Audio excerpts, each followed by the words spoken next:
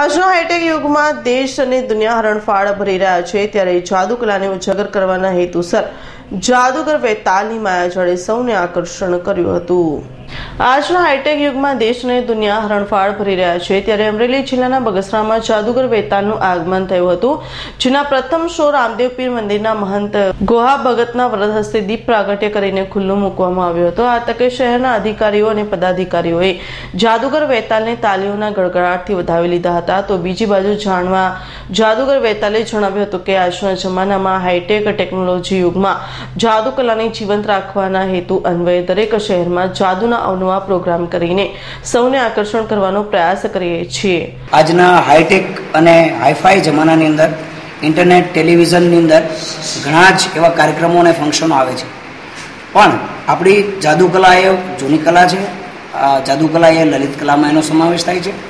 લોકો જાદુને જોવા માટે આજે એટલી બધી રસ થાય છે, એટલી બધી પ્રેક્ષકોની સંખ્યા વધતી જાય છે કે આજના સમયની અંદર આજે લોકો ટેકનોલોજીથી કંટાળી અને જાદુના સાંસ્કૃતિક કાર્યક્રમ જોવા માટે વધારે છે। તો દર્શકો, બહુ સરસ આપના અભિપ્રાયો હોય છે જાદુકલા માટે, ખાસ કરીને બાળકો માટે। તો અમારી ખાસ વિનંતી છે કે તમે લોકો જે ટેલિવિઝનની અંદર, ટીવીમાં જે કાંઈ ટેકનિકથી મેજિક અથવા તો એવા કોઈ કાર્યક્રમો જુઓ છો, એ ખરેખર આધુનિકીકરણ હોય છે।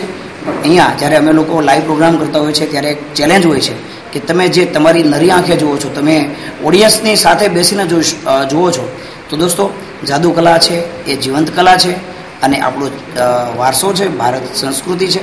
તો આપણી વિનંતી છે કે જાદુ જુઓ, લોકોને ખૂબ મજા આવે છે અને ખાસ કરીને બાળકોને। અશોક મણવરનો રિપોર્ટ, અમરેલી।